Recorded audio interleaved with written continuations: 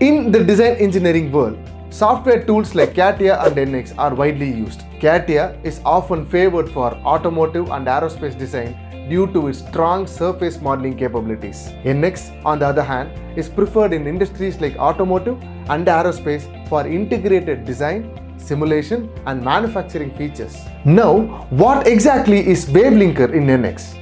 It is a very powerful feature that helps maintain connections between different parts or assemblies. Imagine building a modular furniture like shelves or cabinets, etc. If you change the dimension of one shelf, you'd want the related parts to automatically update to match that shelf. Similarly, WaveLinker lets you link the geometry between different components, ensuring updates made to one part automatically reflects across another connected parts, maintaining accuracy and saving your time a lot.